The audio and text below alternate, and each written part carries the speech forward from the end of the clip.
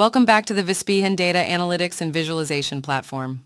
In this video, we will examine data source connection and modeling areas. As we have already seen and learned in our video, How to Use Vispeahen, Let's Make a Dashboard video, we know how to upload an Excel file to our workspace. Let's connect a data source.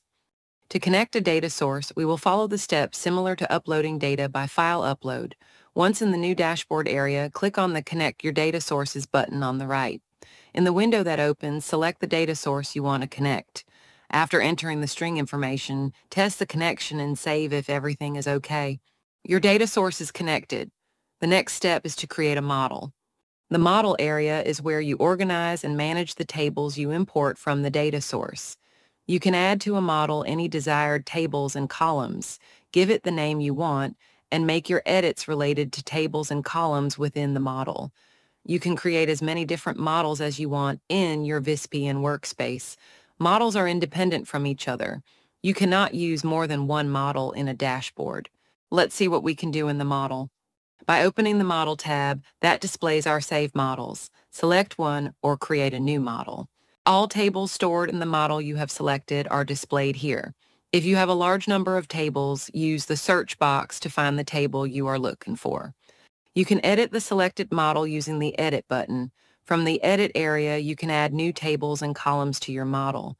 If there are tables from your connected data sources that you want to add to this model, click on the table names to add them to the model. The tables added to the model are displayed in green.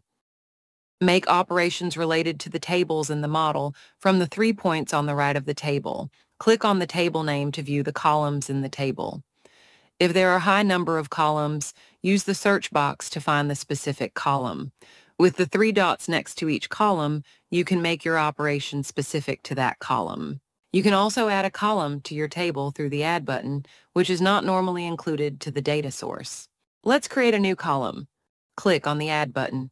In the window that opens, give this new column a name and select the data type. You can use any of the columns on the left or type a value directly into this new column. This column can be used when visualizing the data just like any other column in your table. This new column will be displayed separately under the Calculated column heading in the related table in the Model field.